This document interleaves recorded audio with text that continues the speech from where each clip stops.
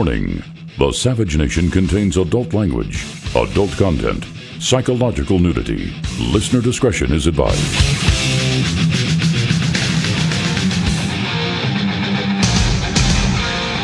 And now, America's most exciting radio talk show, The Savage Nation, home of unprotected talk, borders, language, culture. And here he is, Michael Savage. Whether it was a personal account or a government account, I did not send classified material and I did not receive any material that was marked or designated classified, which is the way you know whether something is. Yes, what a skillful speaker she is. Now, does America need a skillful liar as president? We've already had one for a number of years. Look how well that's doing. There's industrial rape in the Middle East by ISIS, and he says nothing. American heroes stop another Islamist from killing everyone on a train. And even the socialist president of France gives them the most distinguished and prestigious award France can offer, Legion of Honor, while your president shamefully once again shows which side he's on, which is his own side. But I want to tell you something. My books are like Persian miniatures. Yes, my books. If you think I'm going to be intimidated by some tin horns in the media who are overpowered by my genius, you're wrong. My books are Persian miniatures. They're written to last for a very long time. My last best-selling book was called Stop the Coming Civil War. And in Stop the Coming Civil War, I discussed Ambassador Chris Stevens' murder at the hands of Libyan terrorists between pages 66 and 72. It looks very much as if highly classified information about Ambassador Stevens' travel and security arrangements were communicated in emails Hillary Clinton sent and received and was stored on her unsecured server and were very likely to have been intercepted and communicated to the mob that killed Ambassador Stevens and 3 other Americans. There was an article in the New York Post published just yesterday that confirms everything I said in my book, and I'll read it to you, 2 paragraphs. U.S. intelligence officials so far have determined that at least 4 and as many as 305 of the more than 30,000 emails Clinton and her aides have printed out and turned over to investigators were classified at the time they were written.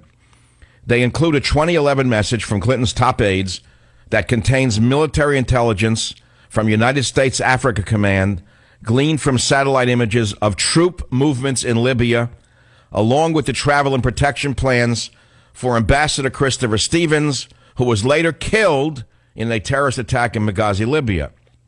Another staff email sent to Clinton in 2012 contained investigative data about Benghazi terrorist suspects wanted by the FBI.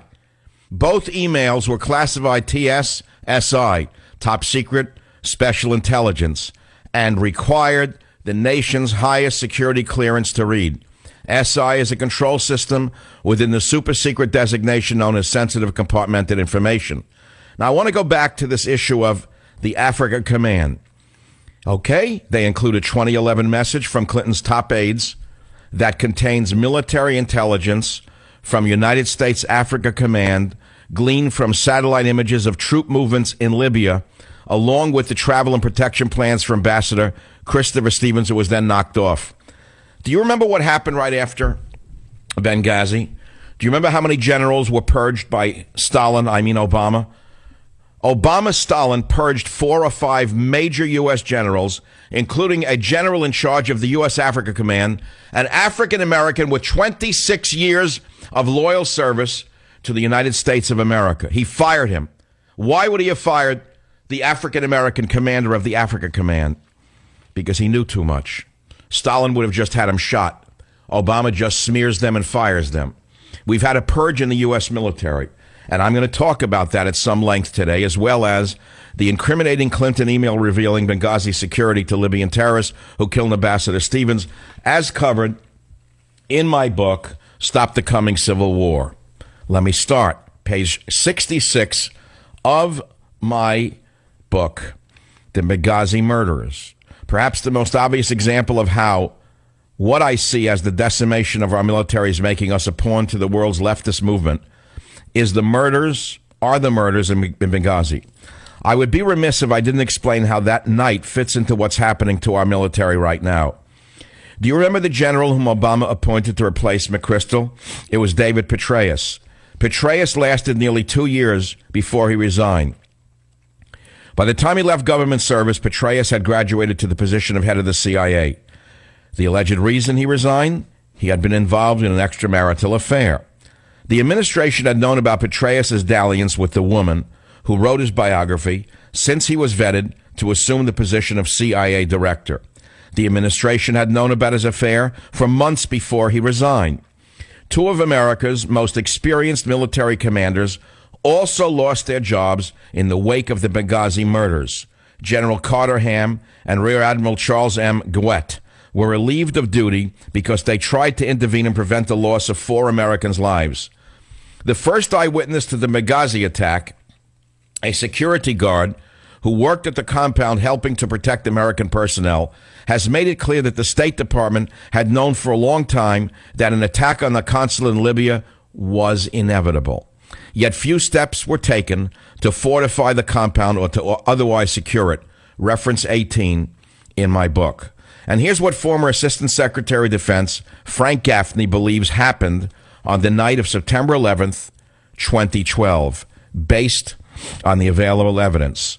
The Obama administration appears to have been involved in a gun-running operation that was being managed by Ambassador Christopher Stevens out of the Benghazi consulate. Stevens is alleged to have been coordinating the delivery of military weapons, including as many as 20,000 Stinger missiles, to, quote, rebel fighters involved in the overthrow of Libyan dictator Gaddafi. After Gaddafi was ousted, Stevens was said to be further coordinating a massive transfer of weapons to rebels in several Middle Eastern areas, including Syria. Many, if not most, of the rebels were affiliated with al-Qaeda. We were sending them weapons. Did you hear this? Page 67 of Stop the Coming Civil War. The Obama administration appears to have been supporting terrorism through providing weapons to the very Islamists the United States is supposedly fighting against in the war on terror. If this is true, the administration certainly feared that Stevens would make details of the gun running public. Was that the reason why, when the attack on the Benghazi compound began, the decision was made not to send help?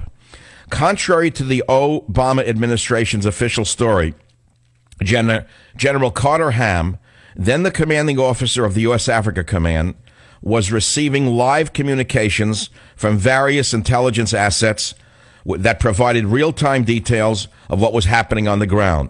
In addition, there were dozens of CIA operatives on the ground in Benghazi who could have been used to rescue those in danger.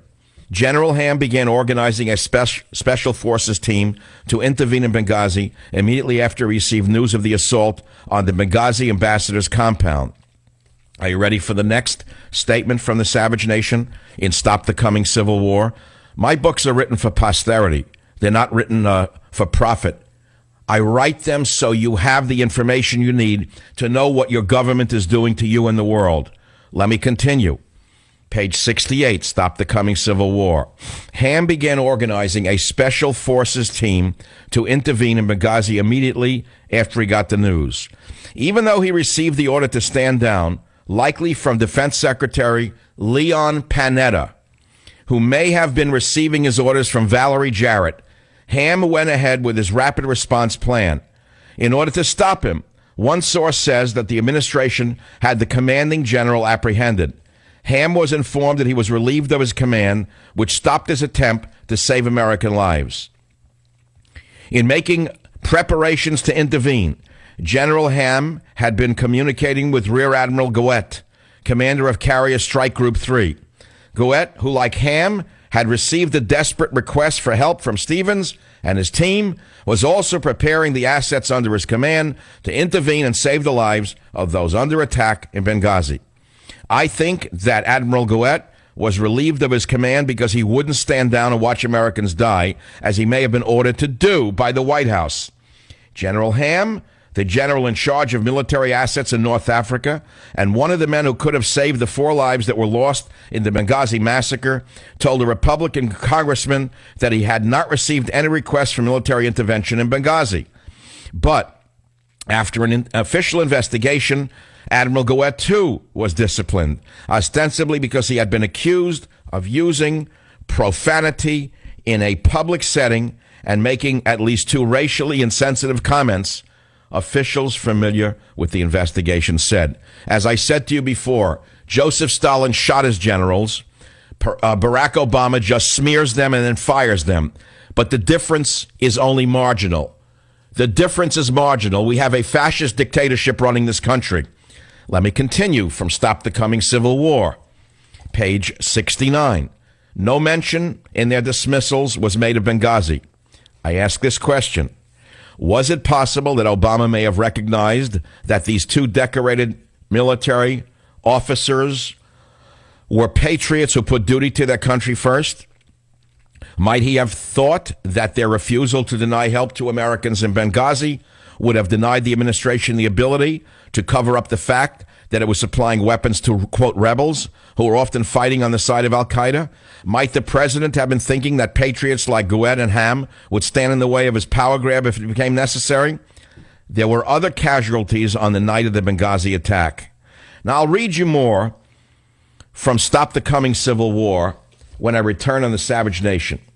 Join the Savage Nation. Call now, 855-400-SAVAGE, 855-400-7282. Savage. Your Savage Nation is sponsored by SwissAmerica.com. It's the only company I trust for tangible assets, gold and silver. Call 800-BUI-COIN. Welcome back. Look, it's very, very unusual that I would read from a previous book of mine, because many of you bought the book. It sold over 150,000, by the way. I'm not hungry for sales. It's an extreme big hit. It's a New York Times bestseller, Stop the Coming Civil War. And yes, it happens to be out in paperback now. Yes, it's coincidental. But the important point is that Hillary is lying, in my opinion. There's great evidence that she is covering up what were in the emails that she deleted. And America and the world wants to know what were in them. Nobody deletes emails of that magnitude unless they've got something to hide. And the Democrat Party knows it. And the Democrat Party knows that this is going to come to light, which is why they're bringing up the old warhorse who has no chance of winning at all, Joseph Biden. He is unelectable.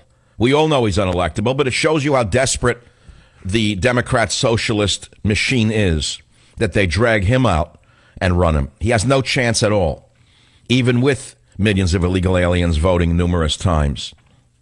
So I'm reading from Stop the Coming Civil War. I'm not going to read the whole entry pages 68 to 70, 66 to 72. But it looks to me, as I said in the book, based on the new information coming out from the New York Post and et cetera, that I was 100% right, that all my references were correct. And as if the highly classified info about Ambassador Stevens' travel and security arrangements were communicated in emails Hillary Clinton sent and received and was stored on her unsecured server and were very likely to have been intercepted and communicated to the mob that killed Stevens and 3 other Americans, which is why the entire Democrat machine is scrambling to make sure no one ever sees these emails. I want to read finally from page 71 of Stop the Coming Civil War. In January of 2014, the U.S. Senate Select Committee on Intelligence released its bipartisan report on the Benghazi terrorist attack. It contained information so shocking, I can't believe it hasn't been the focus of an investigation. The report stated, quote, as many as 15 individuals supporting the investigation or otherwise helpful to the United States have been killed in Benghazi since the September 11, 2011 attacks, close quote, reference 30. 15 people who helped us in Benghazi have been killed since then? Are we supposed to believe that those deaths are not somehow connected to the fact that these people helped us on that night?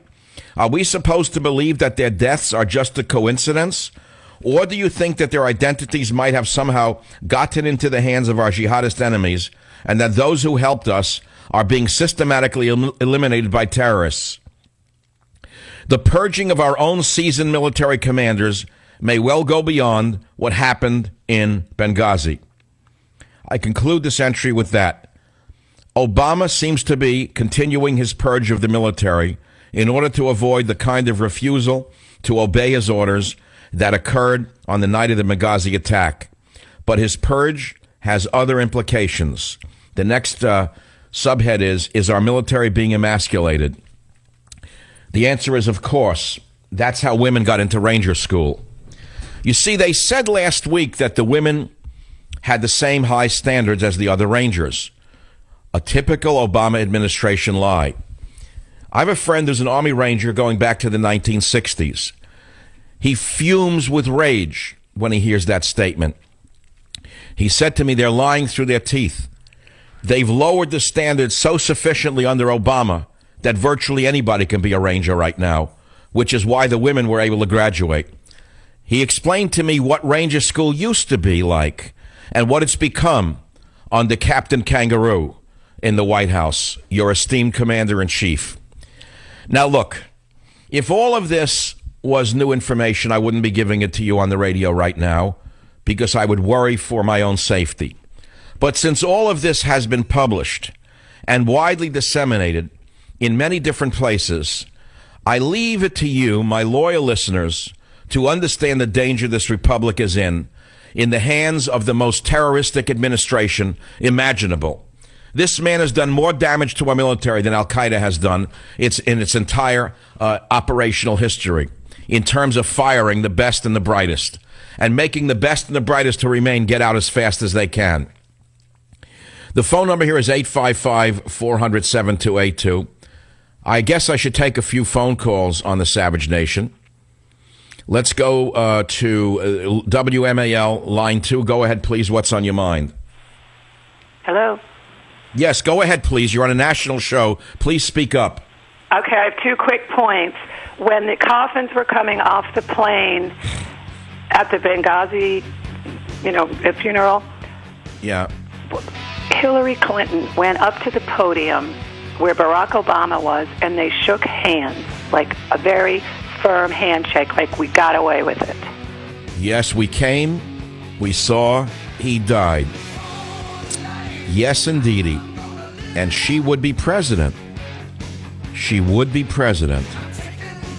Join the Savage Nation. Call now, 855-400-SAVAGE, 855-400-7282. Savage.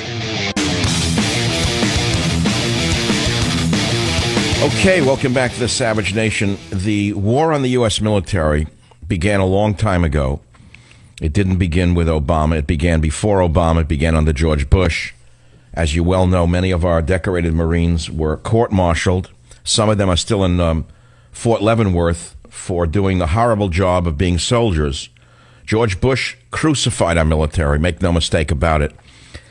The leftist machine has long been embedded in the Defense Department, and it is now coming to a head.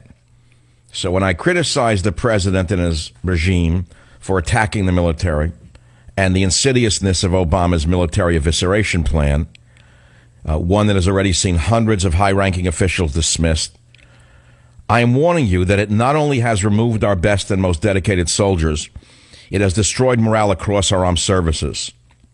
When capable young soldiers who once thought of making a career in the armed forces see what's happening to their superior officers, they decide to leave military service. And those who stay have to navigate a minefield of Obama's left-wing fanatics just to do their job in the military. That's a quote from Chapter 4 of Stop the Coming Civil War. And again, I have to refer to my own work. I began as a writer, not as a talk show host. Every one of the words I write is carefully selected. I am a careful writer. All of my books are Persian miniatures. And I want to say one other thing about my writing. It's very important you know.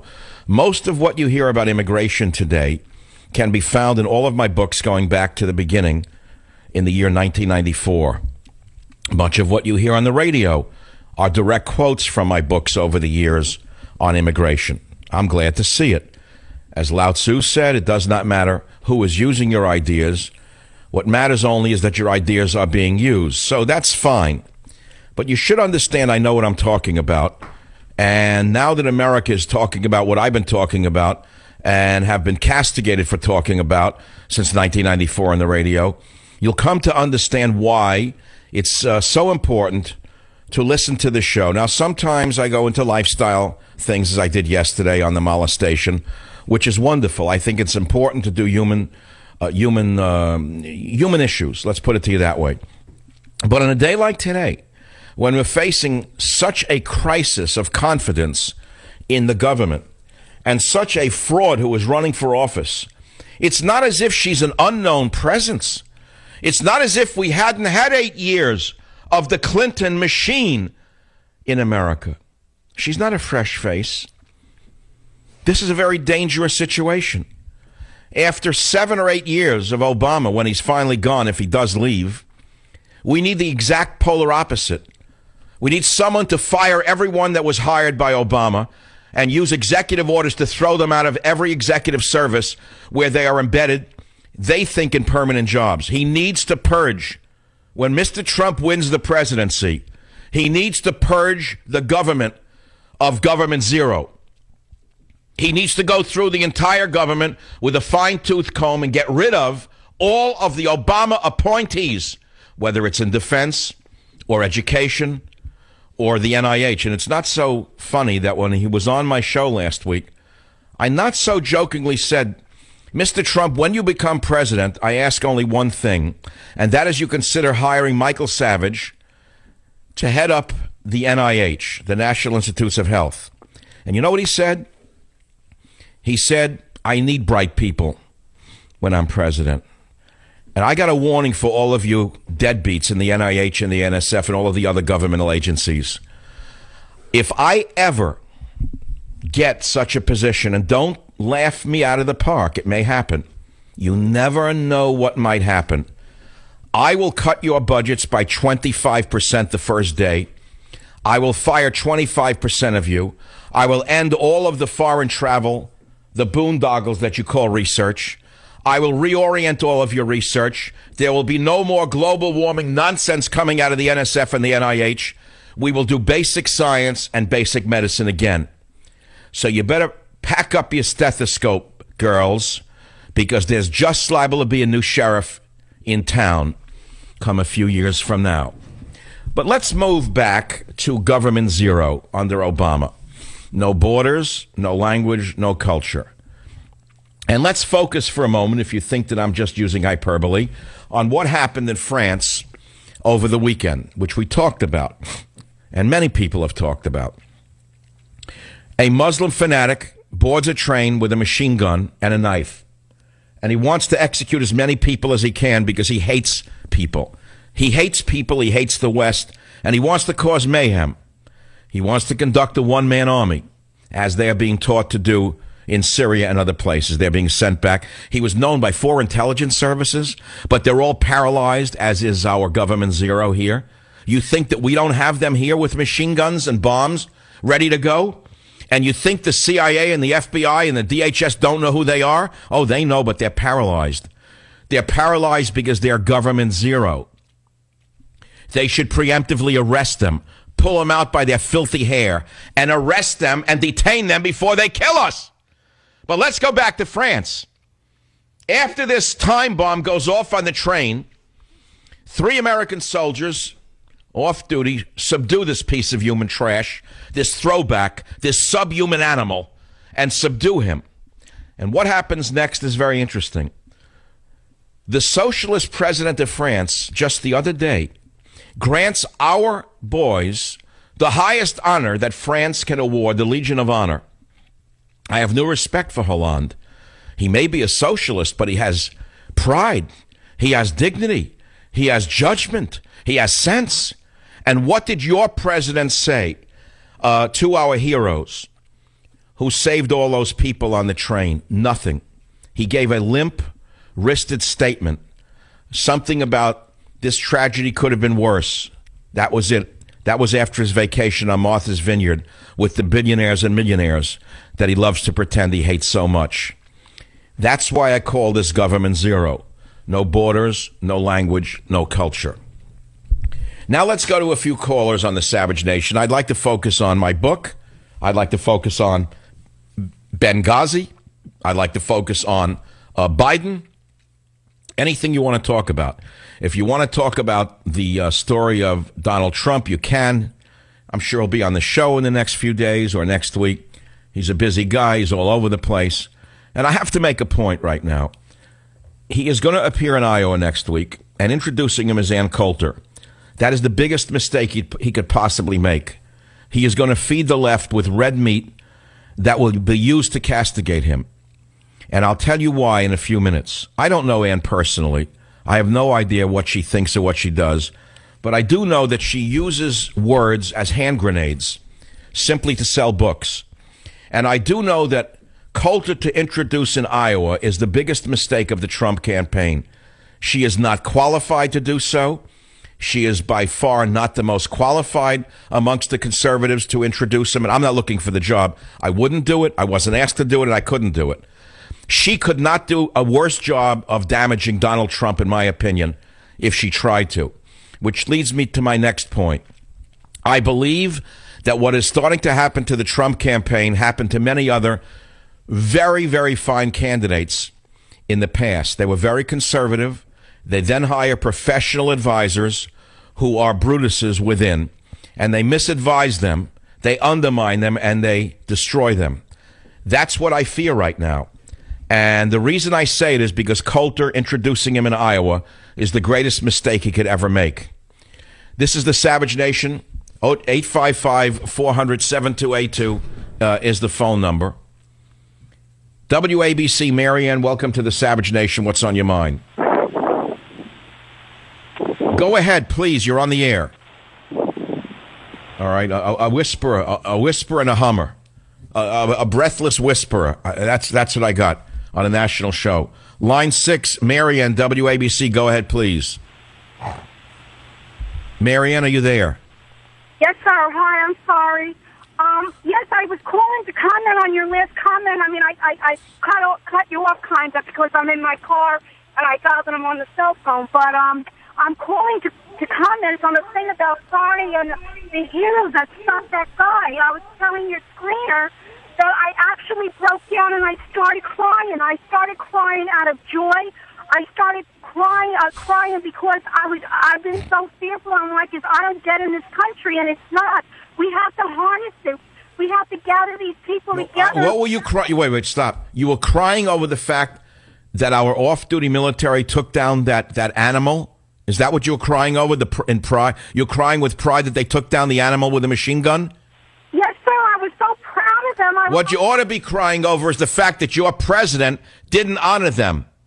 You ought to be crying over the fact that your president is playing for the other side one way or the other. That's what you ought to be crying about. KSFO, Dave, your opinion counts. What's on your mind? Yeah, hi, Dr. Savage. I have a feeling the entire State Department email controversy is simply noise, like sleight of hand, like a magician's misdirection to keep the world away from her private emails. There were 30,000 private emails that she is insisting have been erased. And I believe that's where the real crime exists. The quid pro quo for the Clinton Foundation while she was Secretary of State. I think she knows she can deal with the state.gov problems and may cost her the election. But I don't think it's going to put her in jail. Well, how many millions of dollars did her and her husband make in trading information that she had from the State Department that she gave to others in order to get in these huge speaker fees? Someone brought that up yesterday. Don't you think that's a big factor? Absolutely, and I think that was done while she was Secretary of State using her personal emails. There is precedent for this. So having said that, do you think that this email scandal is going to finally bring her down, yes or no? I think it'll bring down her run for presidency. Then they'll leave her alone. Then they will not prosecute. Is that correct? Correct, and they won't pursue. In other words, the very same abuse of power we saw with Sandy Berger, who stole classified documents out of the Library of Congress in his filthy, disgusting underwear, and nothing happened to Sandy Berger. At the very top, they can get away with virtual murder. They can destroy a nation. They can bomb a village. They can cause an assassination, and they can be found out and nothing happens to them. That, my friends, is not a democracy. That, my friends, is a dictatorship. Government zero. No borders, no language, no culture. One day you'll come to understand what that title really means. Many people say, Michael, look, your next and last book is the sine qua non of everything you've ever written. Fine. But what do you mean by government zero? I don't get it. What is that book about? Why do I need it? Well, I'm not here to sell you that book today. I'm here to focus you on what went on in Benghazi according to what I thought happened, what has come out since from intelligence sources, and what's liable to happen tomorrow. 855-400-7282. WSBA. Kevin, you're on the Savage Nation. What's on your mind? Thank you, Dr. Savage, for taking my call.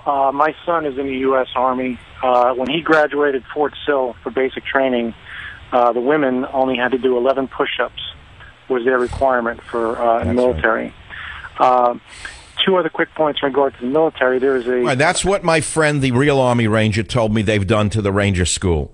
They've lowered the standards so that virtually anybody can pass it.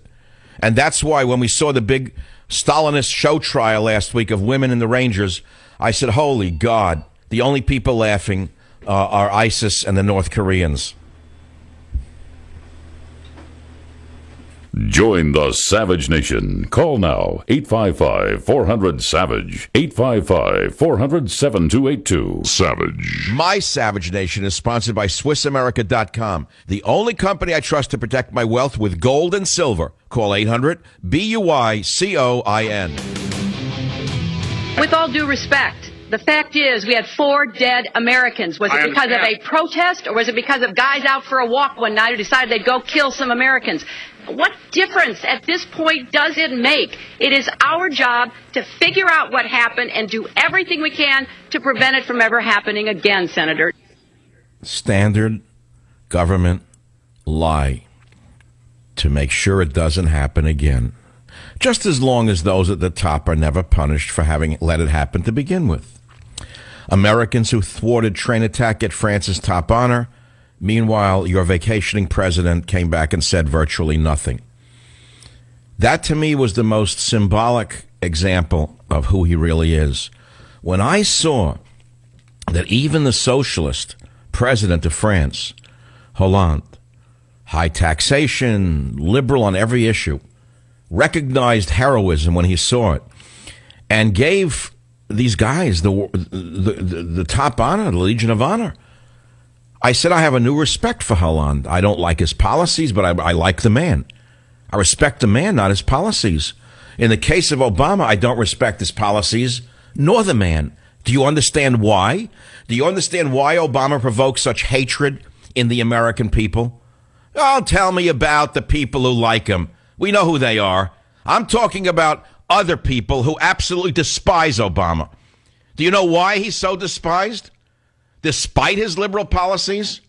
Not just solely because of his liberal policies, because the man provokes a certain visceral reaction to his actions. He won't say a word about the Americans who gave the world a lesson in courage. Why? Why do you think President Obama refused to acknowledge the 3 Americans who got France's top honor? I want you to think about that. This is the same President Obama who will not use the word Islam or Muslim. This is the same man who will not call any terrorist attack a terrorist attack. But the President of France said, faced with the evil called terrorism, there is a good. That's humanity. You are the incarnation of that. He said, you may be servicemen in your day-to-day lives, quote, but on Friday you were simply passengers. You behaved as soldiers, but also as responsible men. Do you understand that? The accused jihadist, 26-year-old Ayoub El-Khazani, had a machine gun and a knife when he was confronted by our American heroes. Your president said nothing, while the socialist president of France said, the world admires your courage, your sang-froid, your spirit of solidarity. That's a leader. That's a man with character. Join the Savage Nation. Call now, 855-400-SAVAGE, 855-400-7282. Savage.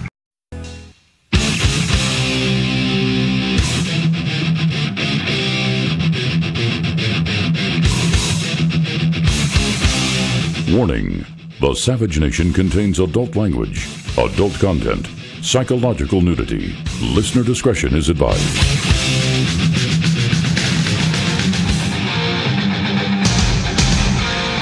And now, America's most exciting radio talk show, The Savage Nation, home of unprotected talk, borders, language, culture. And here he is, Michael Savage. Rock and Roll Tuesday on The Savage Nation, because I can't wait till Friday to play the music I love so much. So in hour one, we talked about the incriminating Clinton email revelations and the Libyan terrorists who killed Ambassador Stevens and what the hidden emails may have to do with that. And I read from pages 66 to 72 of Stop the Coming Civil War. We talked about Obama being the embodiment of government zero, no borders, no language, no culture. And the proof of that was the president of France bestowing France's greatest honor upon our three heroes, barehandedly subduing a radical Islamist with a machine gun and a knife. And the president of France stands like a giant next to the president of the United States of America. Some housekeeping questions on the Savage Nation. Have you noticed how good my voice sounds since yesterday? Apparently the engineers adjusted the compeller. Now, I have no idea what a compeller is. But as I listened to the replay of my show, I noticed my voice had become tinny. I have a great range in my voice, and I felt something was wrong since we moved studios from one location in Dallas to another. It sounded limited, and so I complained, and they said, and they adjusted a compeller. I don't know what a compeller is. I'll have to find out what a compeller is, but my voice is far more compelling in case you don't know. Now we go to some sound on the Savage Nation that will show you what this nation has become.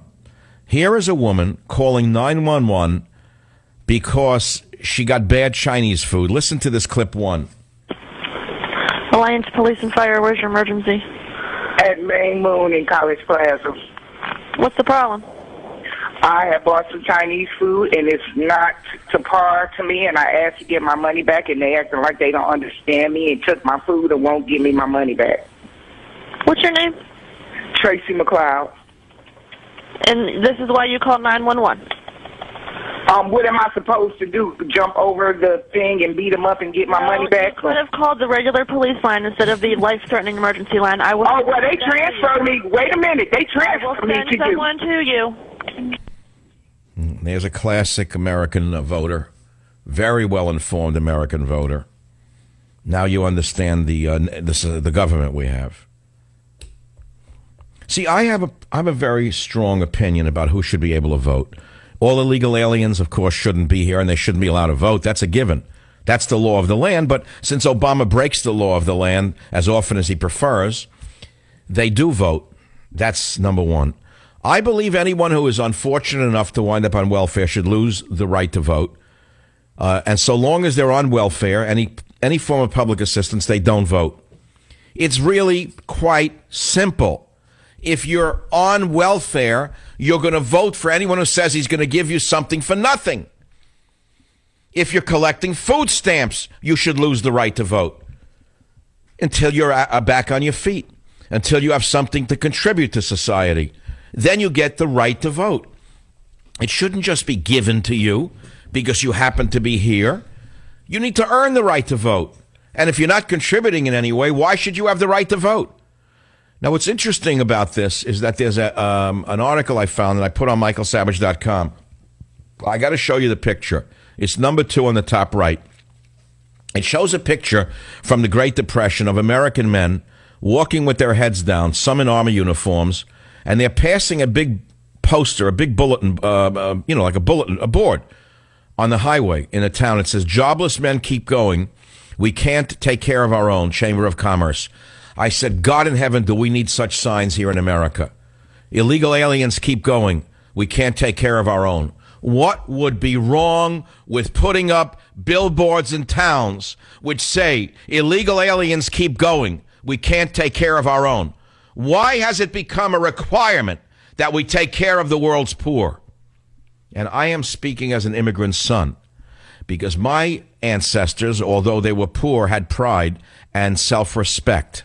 They would rather have thrown themselves off a fire escape than take a dime of government assistance. Well, anyway, that's then and this is now.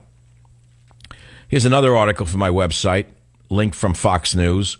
Hard-left UK poll who compared U.S. to ISIS, poised to be next Labour leader. Take a look at his bug eyes. He looks like 95% of the people who work for Obama.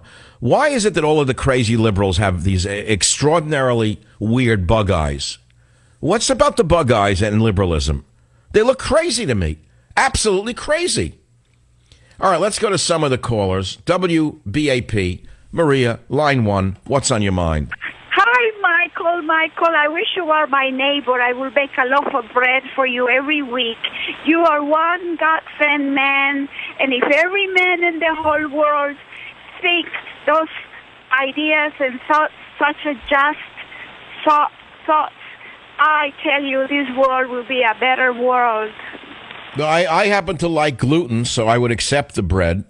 But what's on your mind today, Maria? Well, I just wanted to talk with you because you're a very special person, and you are like a prophet, enlightening the people in the whole world about the evils in the world that are happening.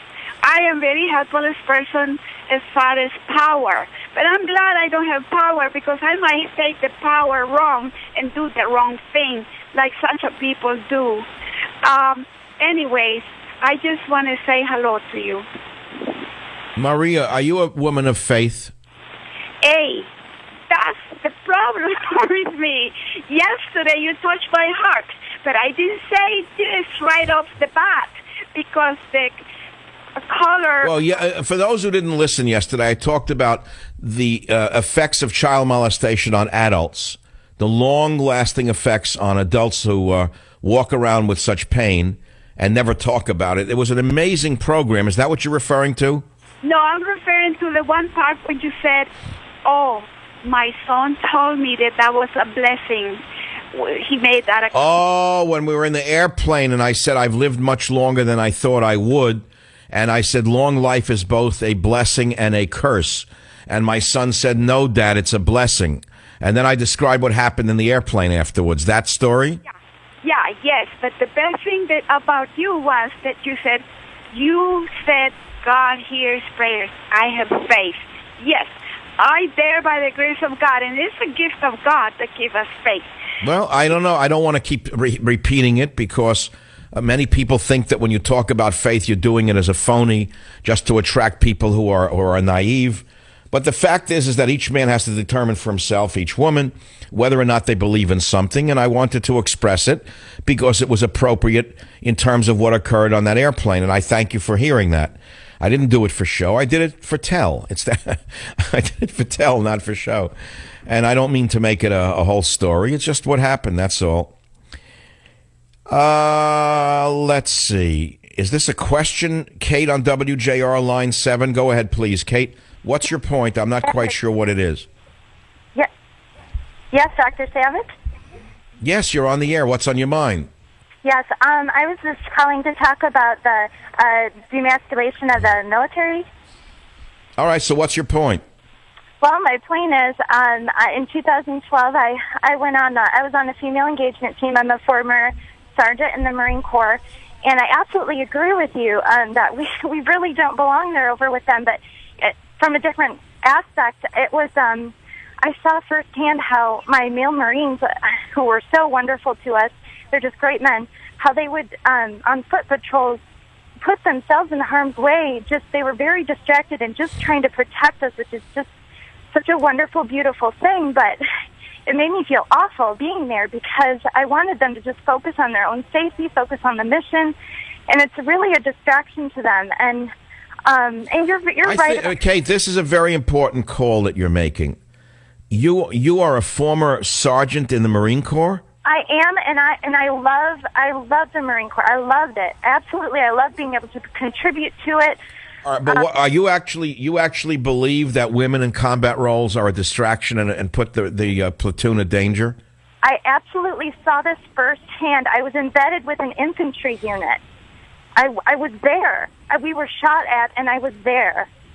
So the men overly protected you, putting themselves and the whole platoon and the whole mission at risk. So I have a question for you. You obviously haven't expressed this within the Corps to other to commanders, have you?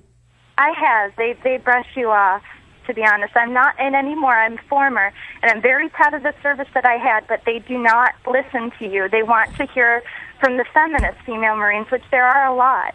I don't happen to be one. Well, of course. They are very important to have them for show. I get it.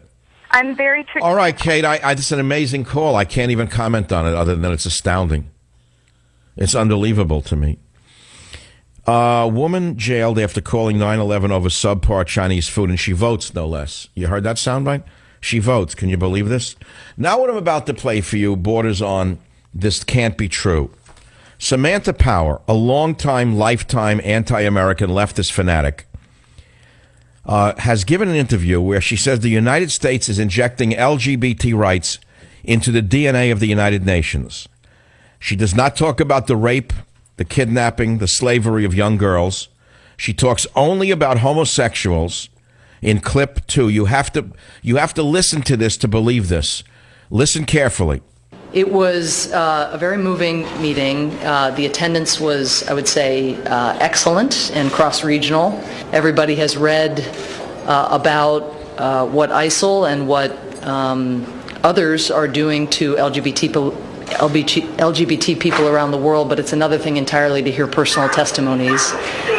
While others spoke, including members of the Security Council and other member states, photos also were projected that depicted what ISIL is doing to LGBT persons or those suspected of being LGBT.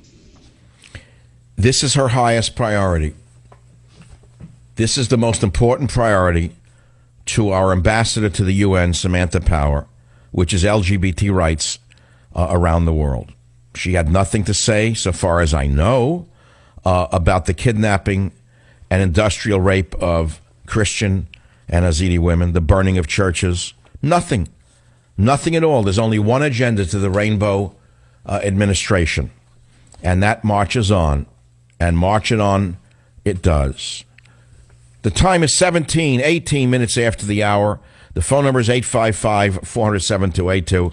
I am your host of this interactive talk show, The Savage Nation. I'd like to talk about the topics I've raised or any others right here on The Savage Nation.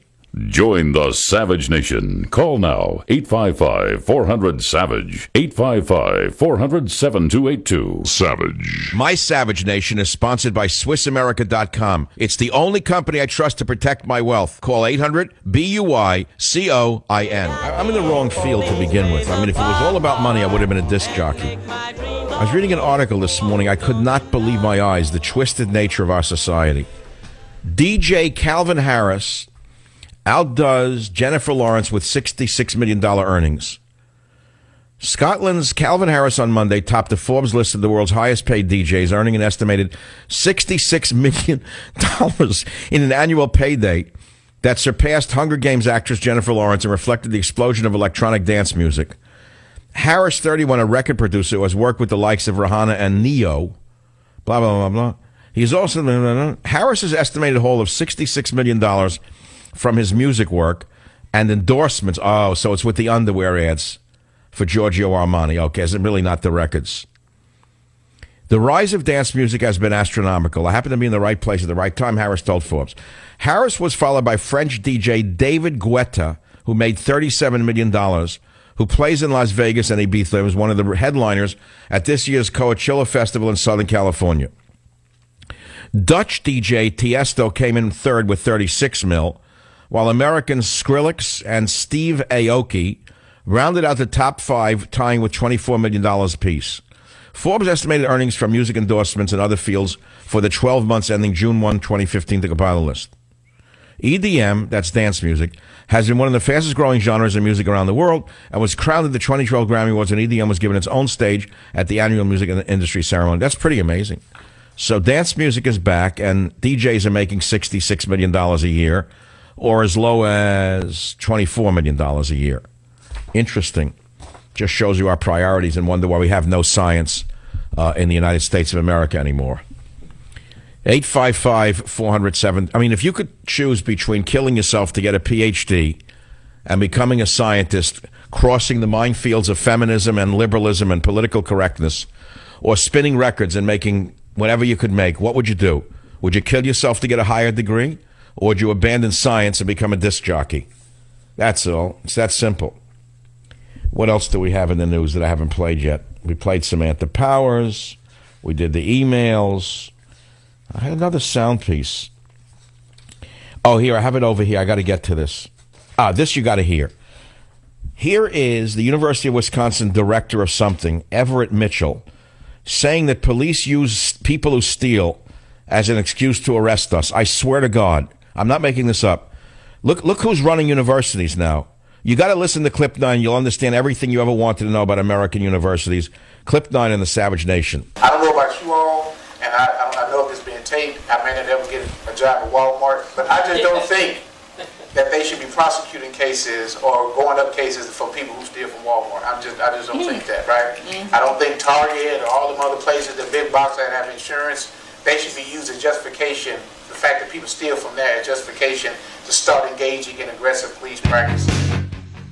Immediately arrest them. That's not free speech. It's encouraging criminal activity. But that's who the universities hire now. University director Everett Mitchell says police are using stealing as an excuse to arrest us. Okay, now you understand why my next book is called Government Zero. After 8 years of no borders, no language, no culture, no criminal justice, and an attack upon everything that's decent, you'll come to understand.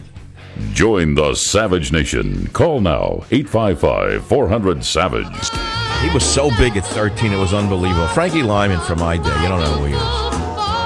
You know who I miss now? It's a strange thing.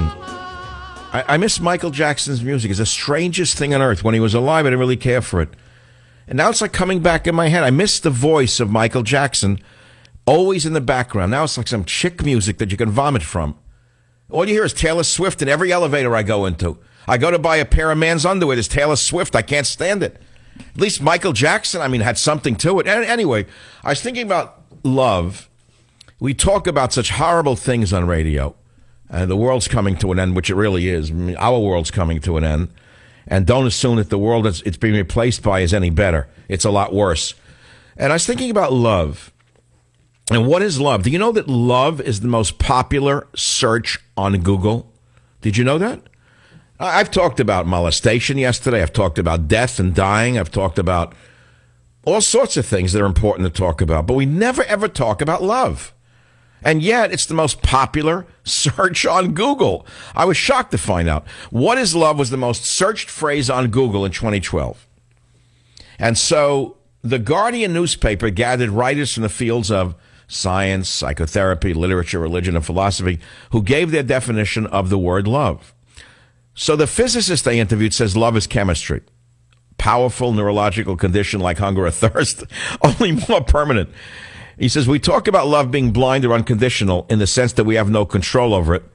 He said, but love is basically chemistry. While lust is a temporary, passionate sexual desire involving the increased release of chemicals such as testosterone and estrogen, in true love, he says, or attachment and bonding, the brain can release a whole set of chemicals, pheromones, dopamine, norepinephrine, serotonin, oxytocin, and vasopressin. However, from an evolutionary perspective, love can be viewed as a survival tool, a mechanism we have evolved to promote long-term relationships, mutual defense, and parental support of children, and to promote feelings of safety and security. That's from Jim Al-Khalili, who was a theoretical physicist and science writer. Then they interview some, the eyes and are already throwing me off. Who's this one? Okay, a psychotherapist and author of Couch Fiction. When I see the bug eyes and the short hair already, the psychotherapist says love has many guises. She says, unlike us, the ancients did not lump all the various emotions that we label love under one word. They had several variations. See, I said that. See, I told you this many times on the show that the English language is our limitation. We have only one word for love. I love my mother. I love these meatballs. I love my bicycle. I love my dog. I love the sunrise. We're using one verb for all of the loves. But the Latin has 16 verbs for love, you see, because there's deep and usually non-sexual intimacy between close friends and family members, or even as a bond forged by soldiers or teammates on a team as they fight or play alongside each other. And that's a verb that should be different than the love that we use. So that's an interesting one, but she didn't say that, I did. Let's go to the next one. Philosopher and writer says, the answer remains elusive in part because love is not one thing. Love for parents, partners, children, country, neighbor, God, and so on all have different qualities. Each has its variants: blind, one-sided, tragic, steadfast, fickle, reciprocated, misguided, and unconditional. That's good. That's well written. Let me read that again. Love, different. Each has its variants: blind love, one-sided love, tragic love, steadfast love, fickle love, reciprocated love, misguided love, unconditional love. He says, at its best, however, all love is a kind of a passionate commitment that we nurture and develop, even though it usually arrives in our lives unbidden. That's why it's more than just a powerful feeling. Without the commitment, it is mere infatuation. Without the passion, it is mere dedication. Without nurturing, even the best can wither and die. That's well written. Julian Beginny wins the Gold Star. Now they interview a romantic novelist, Jojo Moyes, who writes romantic novels, says, love drives all great stories. All right, let's move on. The Nun says, love is free yet binds us. Love is more, I don't know, I'm getting like I'm not only getting a migraine from this, I'm getting a shortness of breath. I feel a constriction in my neck and shoulder from it. A Benedictine nun says love is free yet binds us. That's like a hippie thing, free love. What is she talking about? Love is more easily experienced and defined as a theological virtue by which we love God above all things and our neighbors as ourselves for his sake. It seems, how can you love your neighbor? I myself don't love my neighbors. I for one, really detest most of my neighbors. One makes noise where I'd like to have him arrested. Another one burns smoke 300 nights a year, polluting the neighborhood, yet has peace signs on his door and calls himself an environmentalist. Burns smoke 300 nights a year, polluting the atmosphere. How can you love a neighbor like that? The paradox of love is that it is supremely free, yet attaches us with bonds stronger than death. It cannot be bought or sold. There is nothing it cannot face. Love is okay, that's a religious viewpoint. That's a love of God. That's a nun. I understand that. I respect that. She's in love with Jesus, and nobody can, that's okay. That's understood. But that's not the kind of love that people are Googling.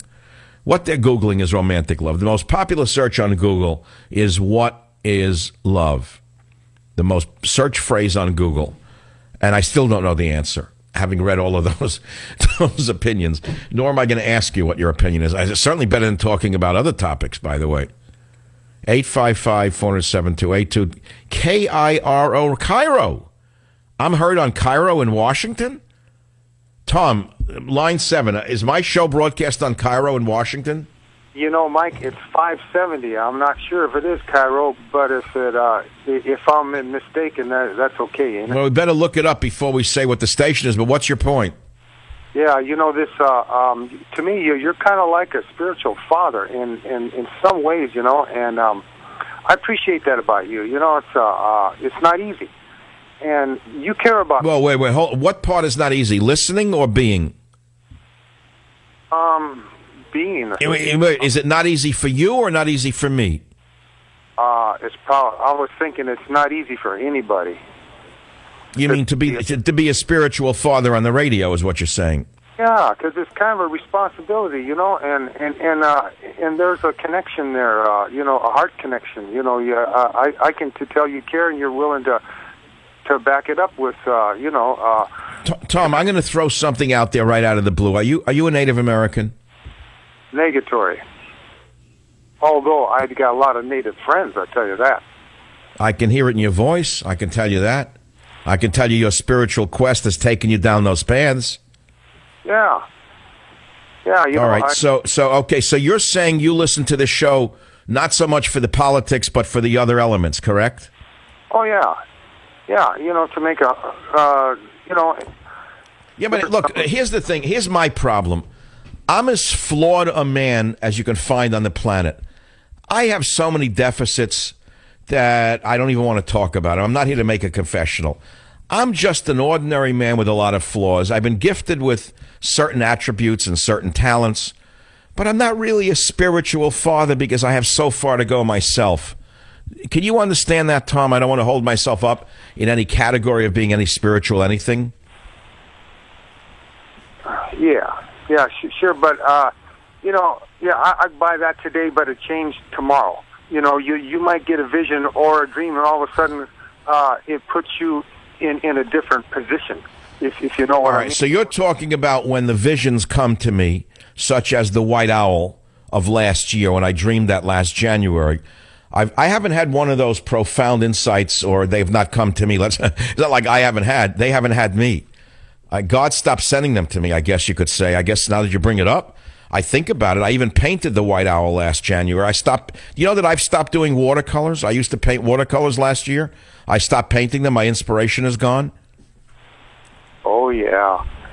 Yeah, you can get that stuff stolen right out of you, then you got to get back on your knees. Oh, my God. Do you ever know that? You know that. Inspiration can be stolen from a soul. That's true. Oh, yeah. It's one of the reasons that I try to go in other areas on the radio show than pure politics. Like today, I started heavy with the politics on Benghazi and the emails, and now I'm moving into the other areas that I like to do. But the truth is that now that you, an unknown caller, calls the show and talks about it, I say to myself, where did my desire to paint go? Why am I no longer inspired? It's not like I've given up. I'm just not interested in painting right now. And where are my visions? Why are they not coming to me anymore? Where'd they go? Well, I tell you, sometimes people put you under. People go to prayer for you, brother, and there's more things behind the lines than you realize, and you pick up. You're like an antenna. You're a receiver. And some guys value that, and all right. Well, I hear what my friend. I gotta ask you some more questions. What motivated this call? What are you trying to say to me?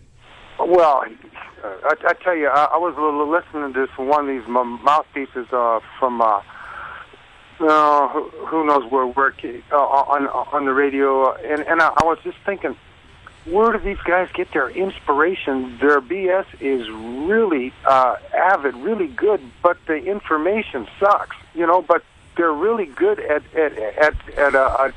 taking you for a dance, and so that's kind of I admit. But wait, so what was this individual selling you? Some liberal ideas or what? Oh, something about Obama's doing the trade thing and all, and or whatever it was somebody else, and you're saying he seemed like he was glib at what he was presenting, but it didn't seem like it was truthful. Is that more or less what you're getting at? Oh, yeah. He can really take you for a dance. Okay. So there's a lot of glib talkers out there, but they're selling us a bill of goods. Okay, I hear you. So you're saying you like listening to me because you feel the opposite is true, but I'm a very moody person. I got to tell you and everyone else listening. There are some days I'm up, some days I'm down, some days I'm flat, some days I don't want to be here, some days I can't wait to be here. It's not like I'm a consistent individual. Do you hear that in my voice? Well, here's where the grace of God can kind of like move on you, because you can't do it with your ego alone, and hey.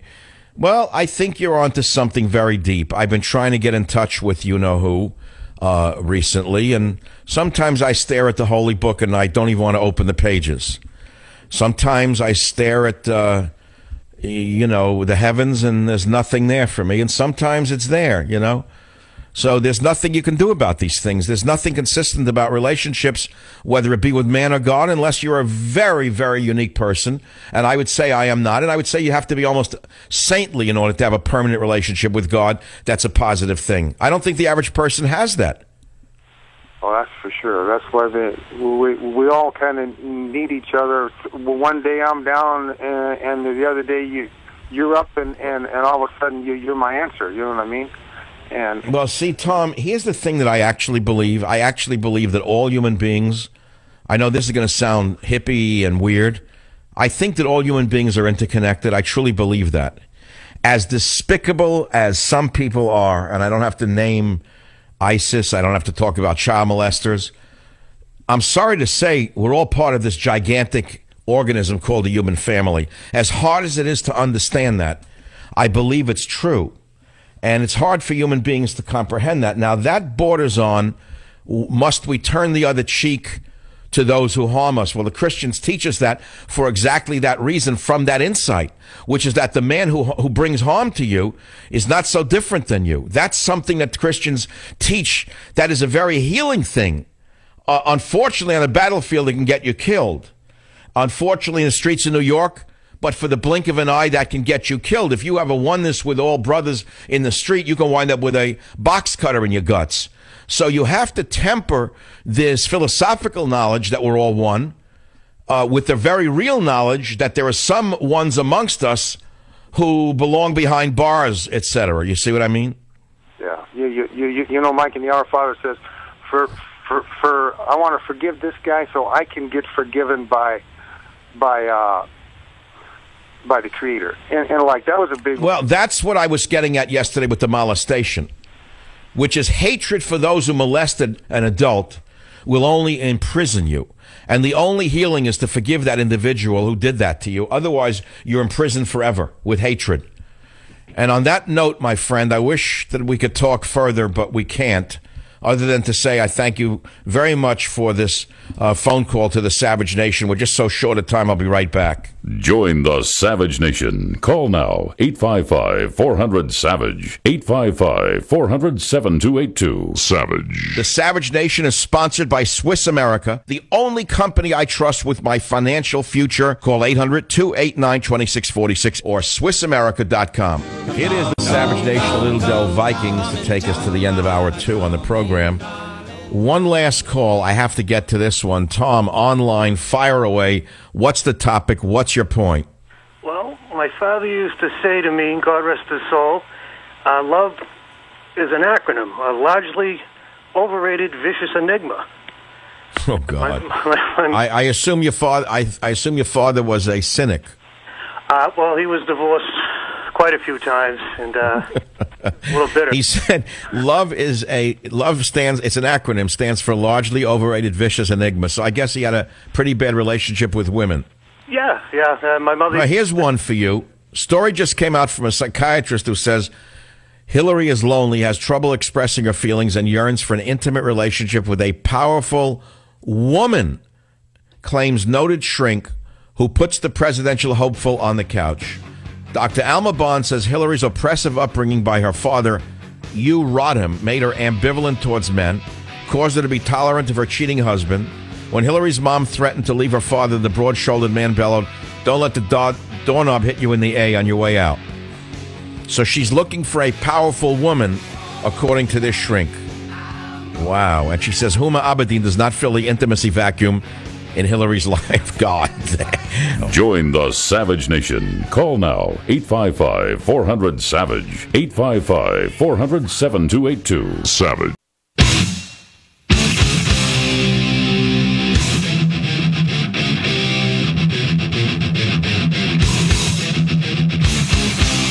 Warning. The Savage Nation contains adult language, adult content, psychological nudity. Listener discretion is advised.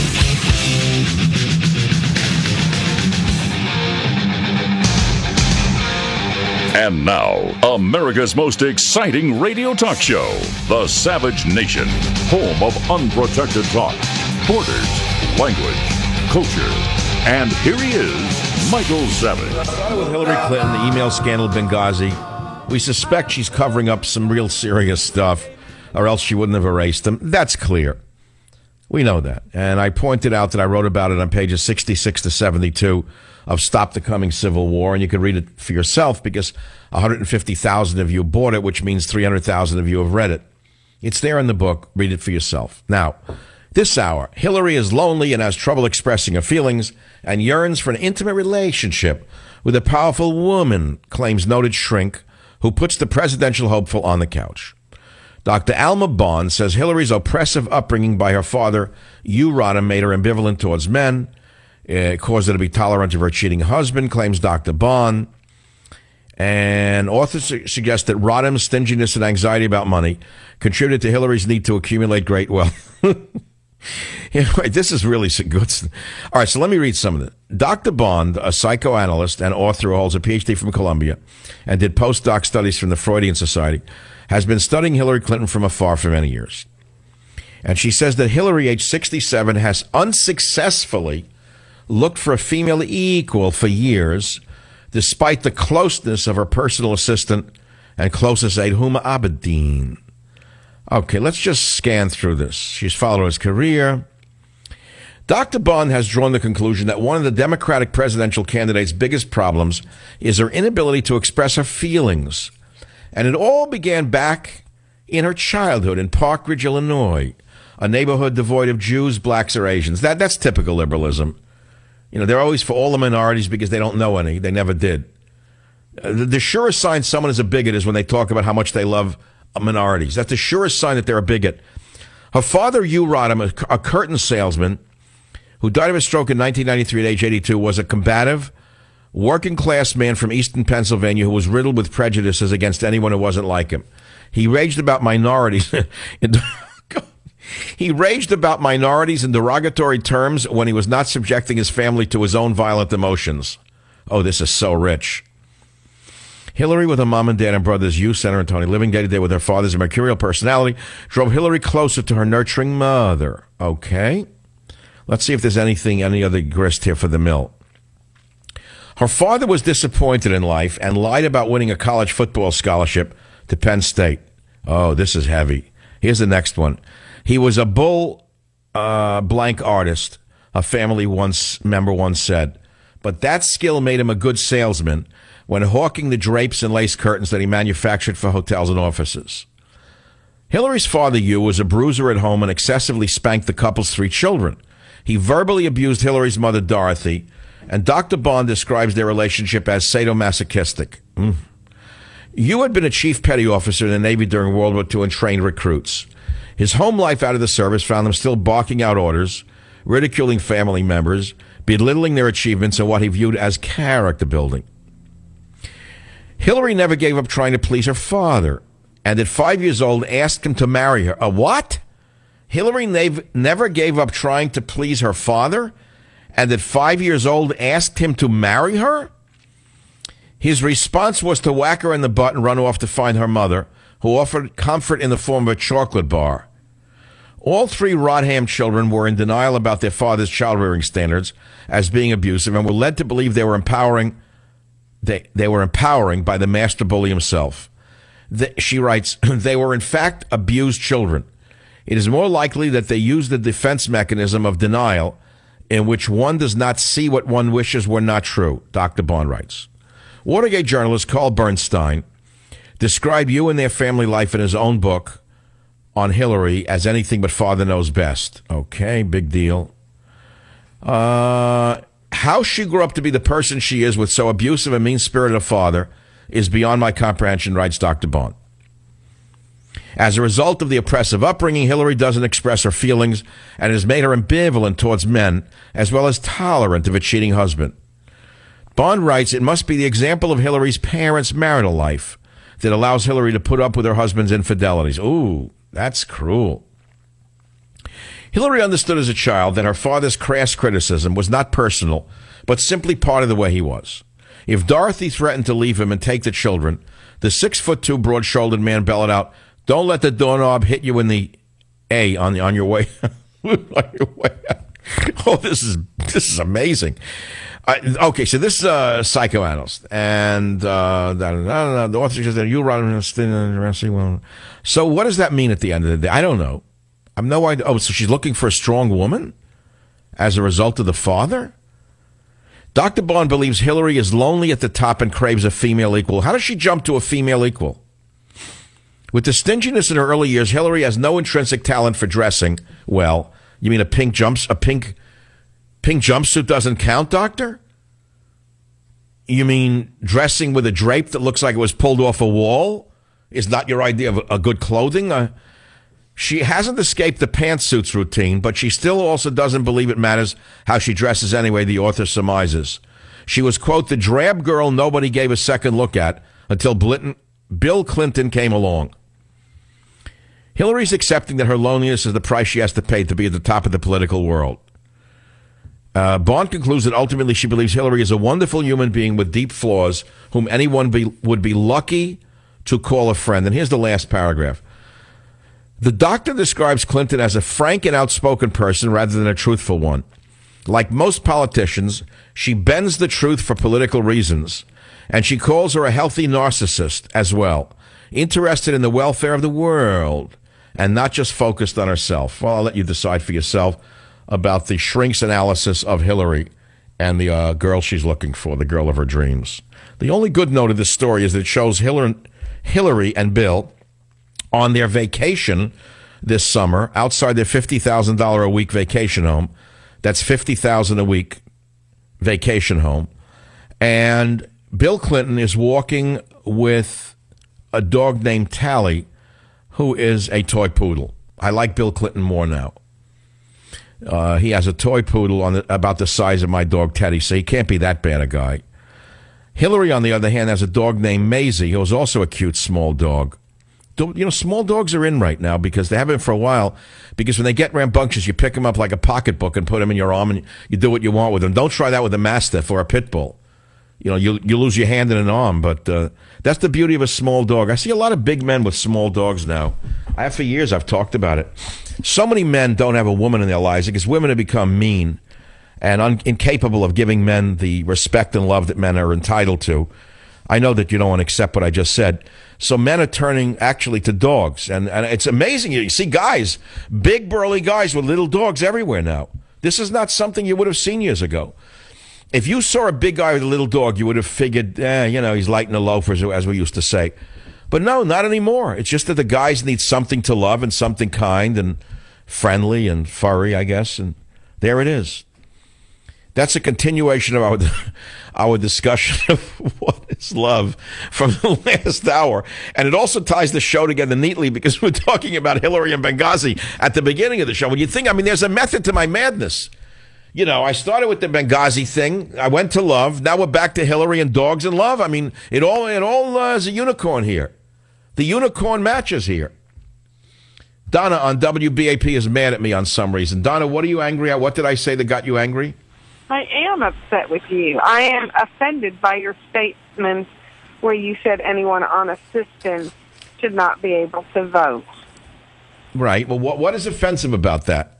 What offends me is that I have been a teacher for 30 years. I have taught both in the public school and the private school, and I've currently been at a private school for the last 17 years. I tell you that because I'm a very stable person. I was married for 22 years. Okay, but I don't need your whole life story. I didn't say you shouldn't vote. I said anyone who receives public assistance should temporarily lose the right to vote because any demagogue that comes along that promises them a raise in welfare or food stamps is going to get their vote. And I don't think the rest of us can afford that. I think I'm making good sense logically. Where am I flawed here?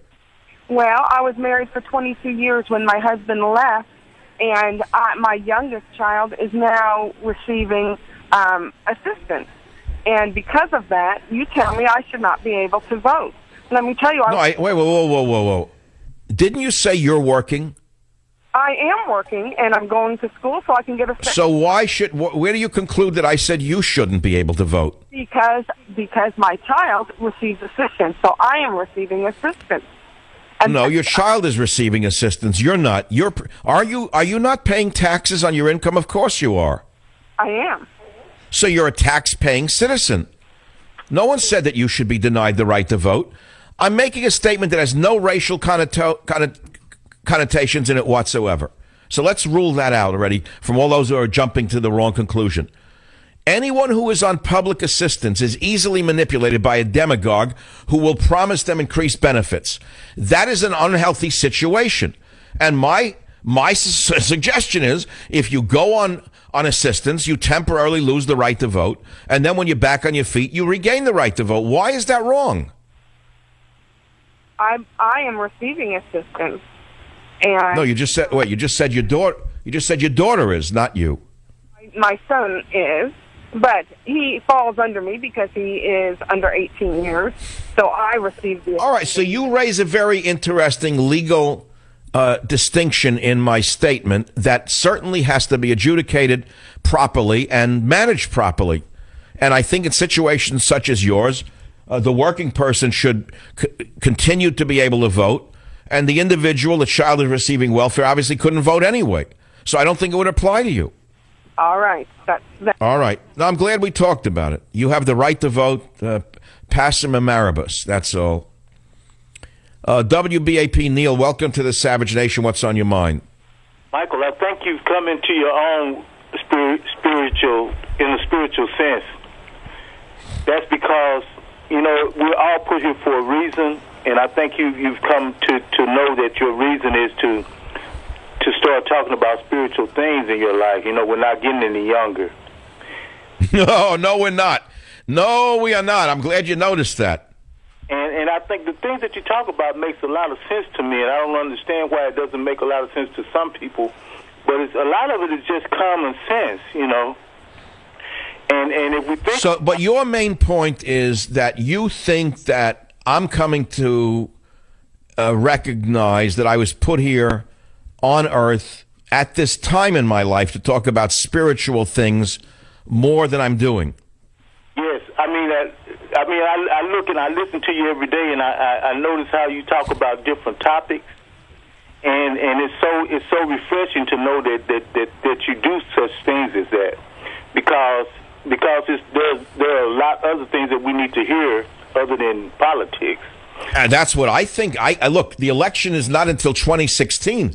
How in the world can people talk about this day and night for the next year and a half? I don't understand.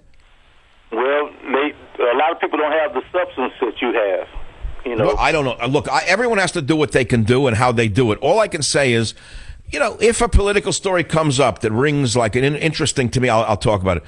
But to talk about it to the exclusion of everything else on earth is exhausting and frankly limiting. I mean, the human being is much more richer being than just a political being, right?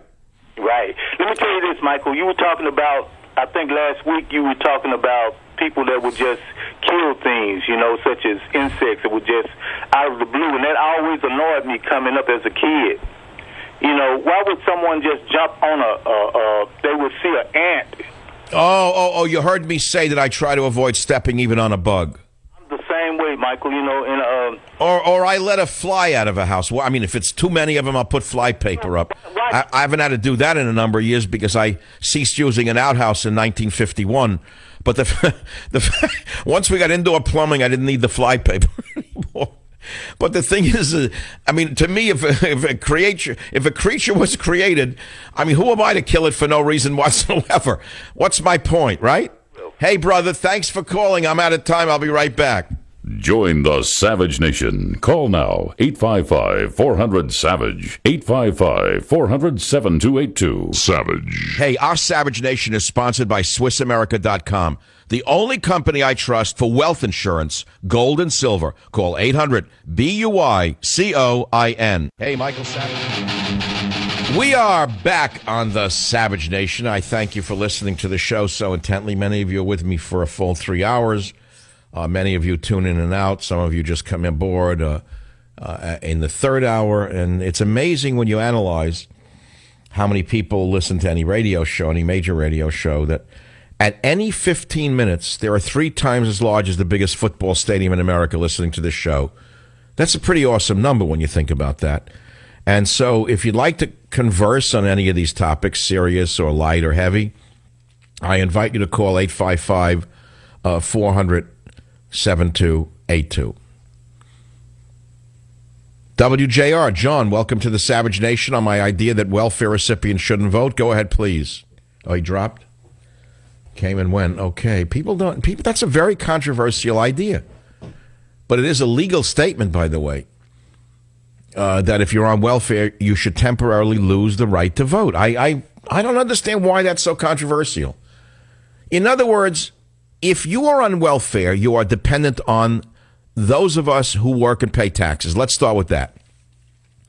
And so if a demagogue like Obama comes along and promises you he's going to increase benefits for the unemployed, for those on welfare, the non-working on welfare, he's going to increase food stamps and benefits, wouldn't you then vote for him? That's how demagogues rise to power, and that's how a nation is destroyed, through demagoguery. That's how a guy like, what's his name, Governor Brown got where he is.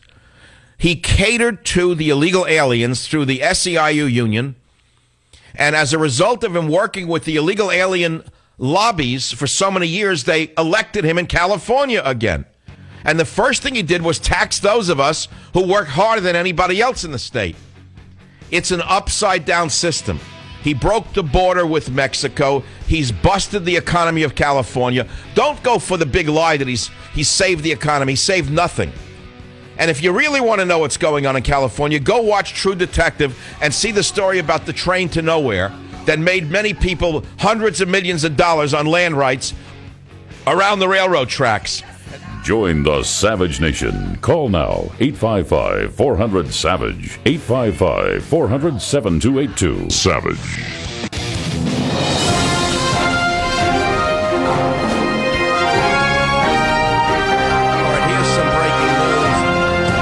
Enough with the music already. As you well know, the stock market apparently came back this morning. Well, the big money took the money out and bombed it out again. At the end of the day, it reversed again. The Dow Jones Industrial Average close is lower in the biggest reversal since October of 2008. Stocks closed lower after a slight rally. And what it is the smart money. The big money is, in my opinion, manipulating the stock market again. Many of you are small investors. And many of you were terrified yesterday and were ready to bail out. So what they did to you today is they let it come back up.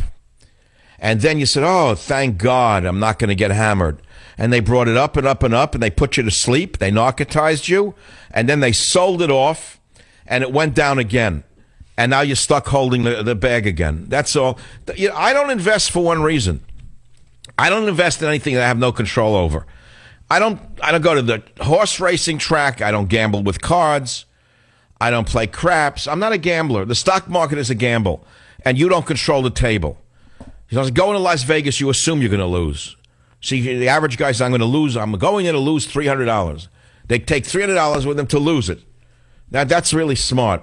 Well, it's the same with the stock market. I tell you, don't put anything in the stock market you can't afford to lose. So if you lost it, that's your answer. Closed 1.3% lower after rallying nearly 3%, blah, blah, blah. So what does that mean? It means they're playing with the market again. They raise it up so you don't dump it. So by 11:30, it's up 197, and then you go to work and say, thank God, I'm safe now. All my Apple stock is okay. And you have a lunch, and you have an apple for lunch, but they come back from lunch, it's down already 132 points. Then you get agita, and you go out and you grab a coffee. You think you're going to sell. It goes up a little bit out there. I won't sell. And then by the time you go back, and after the coffee break, takes a dive again. You think it's all happening by itself? I don't think so. I think they have the smartest psychologists in the world figuring out how the average Joe and Jane investor out there thinks. And I think they're playing with the market right now to make sure you don't bail out till they buy it as cheaply as they can. Anyway, it's one man's opinion, whatever it's worth. You want to buy, you want to sell. Some invest against this trend. Some say don't bail. It's a mistake to sell and don't sell. And others says a correction. Who knows what the answer is here? All I can tell you is what happened. So let's go back to the issues of the day on the Savage Nation. 855-407-282. Let me see what I didn't play for you yet. The best soundbite of the day is Jeb Bush saying anchor baby. You're not going to believe this. Listen to clips 18 and 19. Here's Jeb Bush, a man who once thought he could be president, who has now been so surpassed by Donald Trump that the only thing left for him is to open a taqueria in Texas. Listen to 18 and 19. My background, my life, the fact that I'm immersed in the immigrant experience, this is ludicrous for the Clinton campaign and others to suggest that somehow I'm using a derogatory term. What I was talking about was the specific case of fraud being committed where there's organized efforts, and frankly, it's more related to Asian people coming into our country, having children, in that organized efforts, taking advantage of a noble concept with his birthright citizenship. I support the 14th Amendment. All right, he's finished. Take a walk. Finished. Off the stage. No more rubber chicken dinners for him. He's done. That's all. Now he's attacking Asians. I can't wait for tomorrow's reaction to that one. Here's another little story for you. Michigan mayors to host Ramadan dinner on 9/11. That's right. You heard me. Ramadan may have ended July 17th and September 11th, maybe the anniversary of the worst terrorist attack on U.S. soil. Neither of those facts are stopping two mid-Michigan mayors from hosting a Muslim event on 9/11. Lansing Mayor Ving Verg-Bernero and East Lansing Mayor Nathan Triplett are joining forces to host the Ramadan Unity Dinner in downtown Lansing on 9/11. So far, the Freedom from Religion Foundation has not weighed in on this heavily promoted use of taxpayer funds for an overly religious event. The Freedom from Religion Foundation is a group of the lowest vermin on the planet who only attack Christians because Christians are good and they never fight back. End of story. Here's another story that'll have you laughing. Director of Goodfellas and The Departed joins a campaign for the destruction of guns. Director Martin Scorsese, well known for hyper-violent films like Goodfellas, The Departed, and Casino, has joined the campaign for the destruction of guns. Scorsese will take part in Carl McGraw's Gun Neutral campaign, which asks that a real gun be destroyed for every fake gun that is used in a Hollywood production.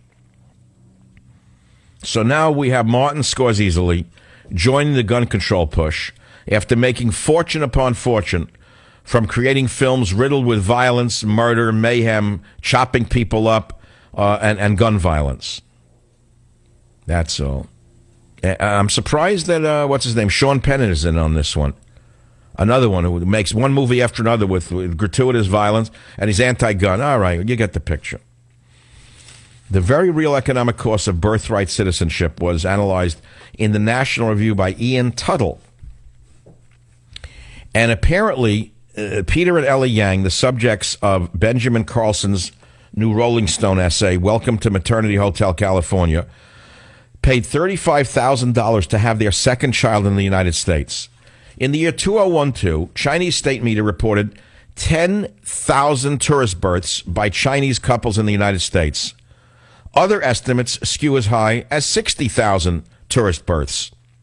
Following Donald Trump's call for an end to birthright citizenship and renewed attention on anchor babies, Carlson's expose on birth tourism seems to confirm that the current interpretation of the 14th Amendment works as a magnet for at least some parents across the globe.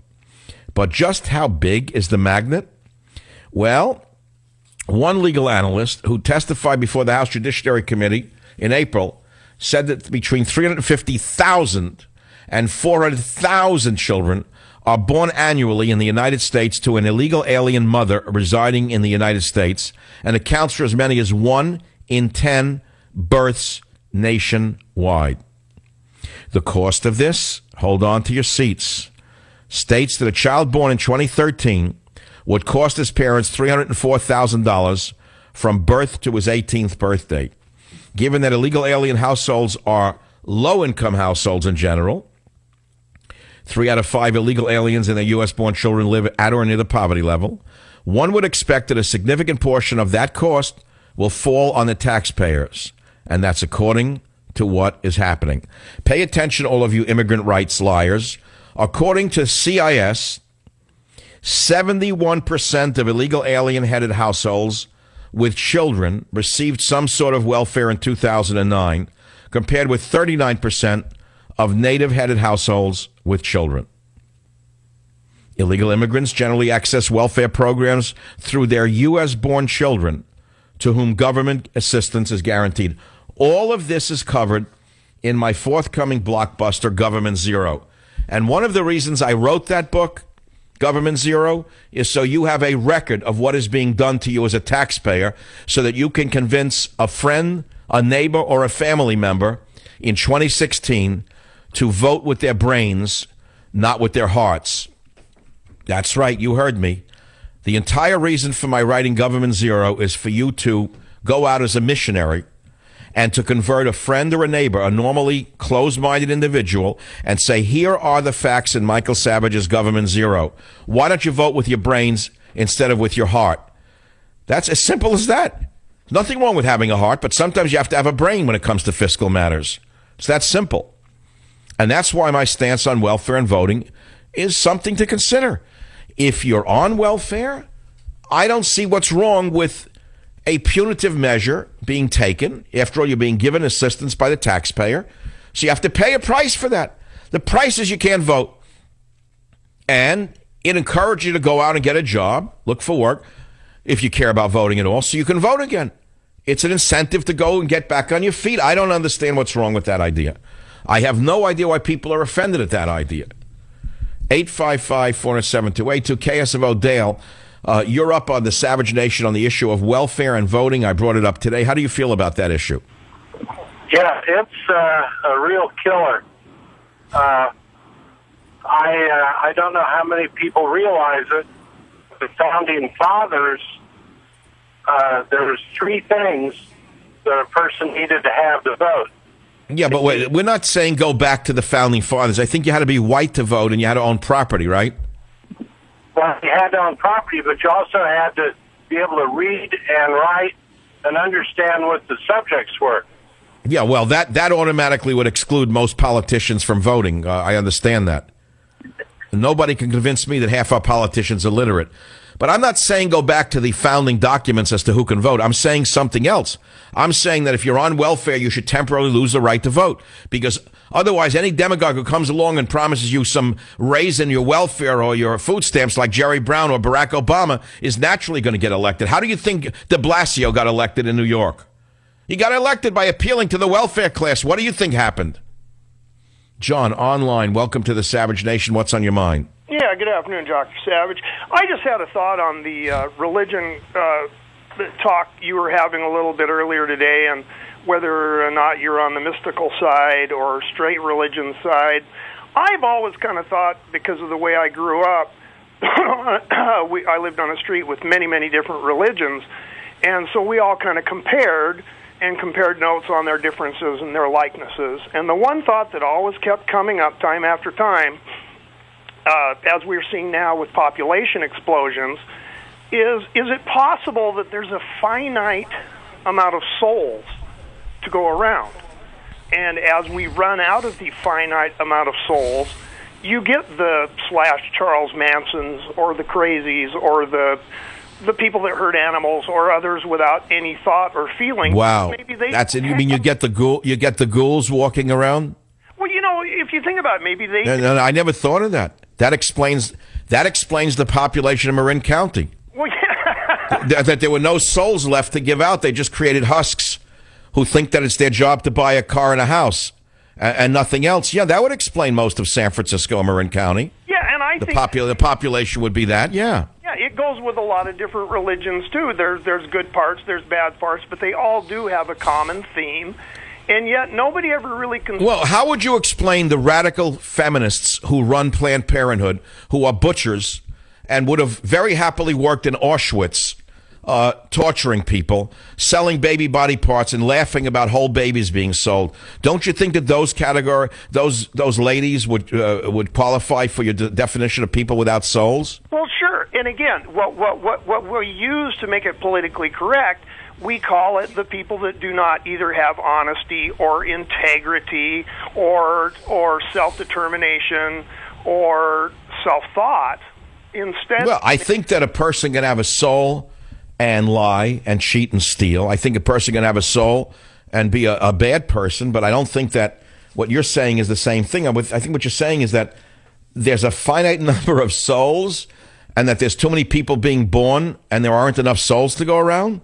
That's what I've always kind of considered that as a possibility. It's an interesting thought. It would make for a fascinating novel.